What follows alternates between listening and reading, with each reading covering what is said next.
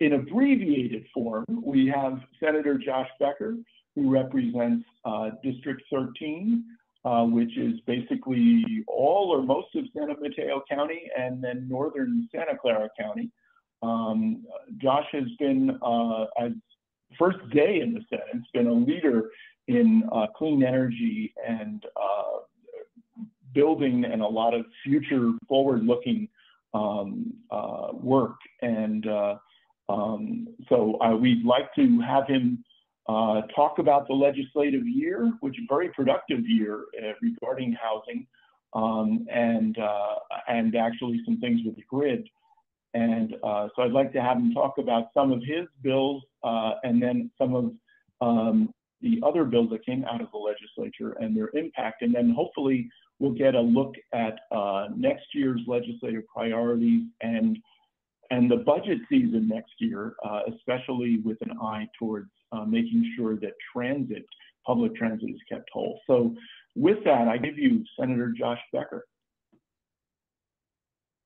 Thank you, Dan. It's good to see you, as always. Yeah, it was a big, big year. Everything from building housing to making sure that housing is green, and to existing building stock. 80% of the buildings that will exist in 2045 have already been built. So how do we green those existing buildings, which is our second largest source of emissions? And then everything to transmission, and how do we actually build transmission and supply, the very wonky topics of moving energy across this state. So, we think about climate, we don't often think about building, but it's about sustainable cities, it's about transit, and it's about actually building the clean energy infrastructure now that we're going to need, whether it's renewable energy or whether it's, again, transmission to move that around. So do you want me to just go in and talk about some of the bills? Yes, please. Yeah.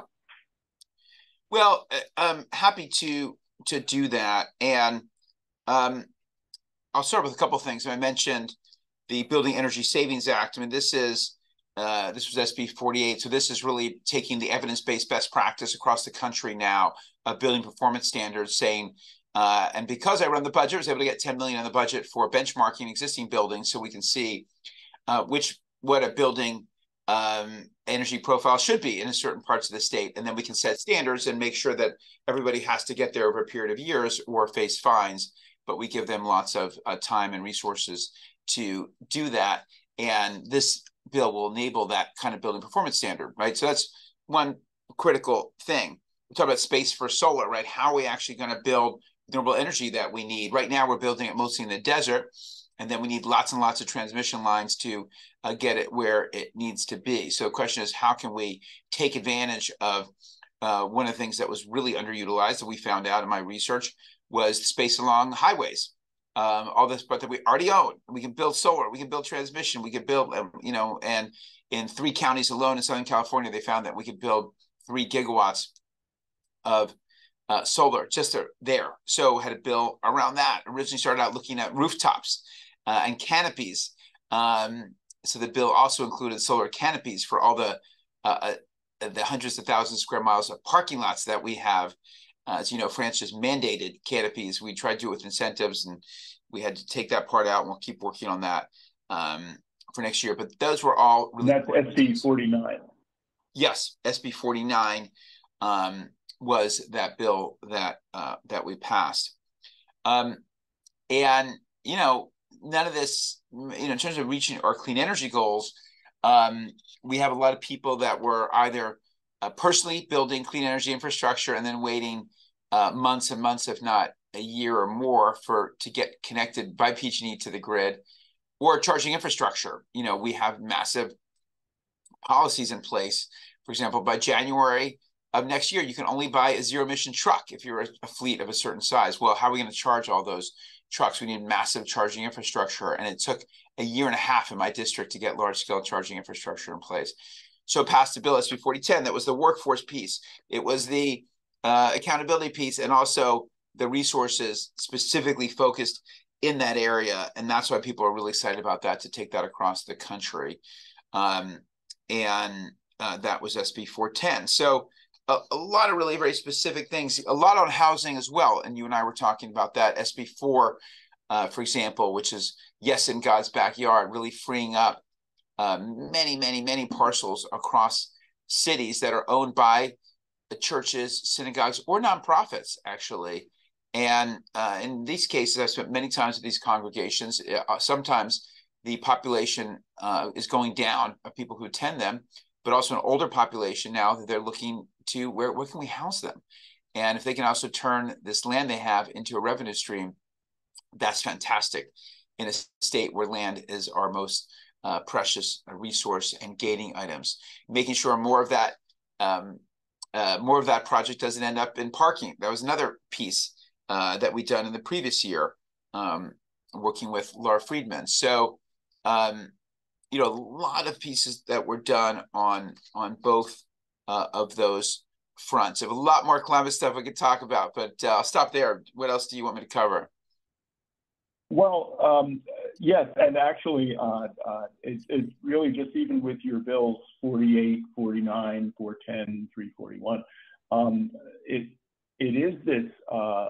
You mentioned the infrastructure, and I think anybody that looks into you know, really ramping up solar, really ramping up fleets, and everything starts looking at, well, yeah, the interconnections. Wait a minute, you know, where are the high voltage engineers, electricians and stuff? Why are they all retired? And you know, all kinds of things like that. So I have to say that you've been doing some really great work on that, looking ahead. And you know, when government works well, people in government are looking further out ahead, you know, to tackle the next problems before they get to be like totally intractable problems. So kudos for that, for being both, you know, you have your 15 minutes, your show horse and a workhorse all in one. And you know, really appreciated that as far as the grid, because that is going to be a big thing. And we've had some, even Steve Jordan earlier today, this is taped, so we're faking it, but you know, he had a whole thing on data center interconnection and you know, with and AI's impact on data centers and the power draws on that. But also, you know, right now the 5-year wait that Santa Clara is telling people that if they want 50 megawatts of power for a new data center, see them in 5 years. So yeah, there's some issues to definitely deal with, and I appreciate your well, it's a big issue in terms of yeah, the companies that were started here, were born here, and end up doing manufacturing elsewhere because there's no power. I'm talking to a company right now that's deciding that just like there's not enough power here to get them hooked up. Then we wonder, why do they move elsewhere? So yeah, there's a lot that we have to do. But you know, I think what we've shown is that there is some hope, some movement. We still have to see it reflected in the numbers now, in the GHG emissions numbers. But too often people feel a despair in the face of the impacts of climate change around the world. People just feel hopeless. And now we've shown that there's work we can do. I was actually just at the first commercial plant in the country to remove, not carbon capture, carbon removal, remove and store CO2. That itself was optimistic and helpful. So, and I've got a bill on that, SB308, to do more of that. So there's a lot we have to do. By the way, building materials, you know, I did my very first year building for bill for low carbon cement. And as you know, concrete and cement alone are 7% of our world's carbon emissions, because the process emissions from making cement and then also it's energy intensive. So we got a lot of work to do, but it was a really big year on a lot of fronts, and we're excited to move forward on housing, and my role with the Bay Area Caucus now, promoting transit, We were able to get $5 billion for transit, get billions back in the budget after the governor had taken it out. So we're working on all of these things, and excited for you and your crew to keep working with us, and thank you.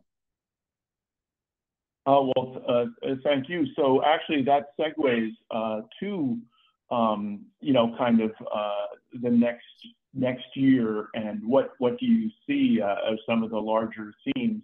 And then I also wanted that question extending to the budget next year, because, there was obviously a grab in terms of transit funding that you just alluded to.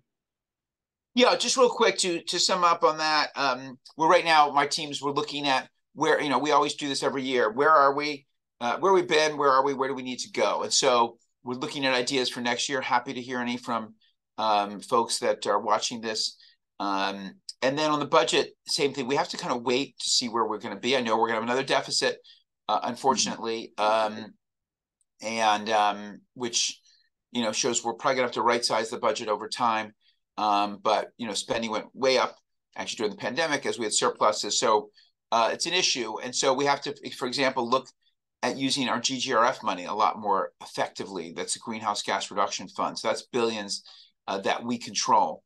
So there's some stuff that's going to be going out from this big, the big, $45 billion over 5-year commitment that we made. But in terms of new money, we have to really be working with GGRF money and other things that we can do. So happy to revisit that in the future. We'll see where the financial projections leave us. Yes, this is always to be continued discussion point. Last question. I think you had just come out of a webinar on El Camino. And one of the bills I didn't really get to ask you too much about was the bill from last year, was the Buffy-Wicks bill, AB 2011, with developing housing in strip malls and things, which seems like it's a beautiful El Camino bill, but had a lot of other components to it, as well. But anyway, I just wondered if you had anything coming out of your El Camino webinar. Well, on that, we're rezoning El Camino up and down my district. San Carlos just rezoned 2 miles of El Camino to, I think, 200 units an acre, and at least 120 units an acre. So now the question is, how do we get this stuff built? And that's really what I'm working on. But also in El Camino, we really talked, how can we get Caltrans to work more on complete streets, bike lanes? Mountain View is really ahead of the game. So this repaving, we're going to do a lot of great work in Mountain View around bike reliability, safety, and then we need to do that now up and down the peninsula. So I think overall we got some good timelines for some incredibly needed repairs, but also some long-term planning. But we need to see more of that, more of the long-term planning going forward. Well, I'm optimistic that El Camino can be a grand boulevard. Yes, it can be. Let's get some of this stuff built. I mean, now it's all there. Millbrae is another perfect example. It's all rezoned as high as they possibly can, as dense as they possibly can. Now we got to look at how do we actually get this stuff built. Okay, well, we'll leave it at that. I really appreciate you working through the technical difficulties, and thanks for appearing at Build-A-Palooza. All right, good to see you as always.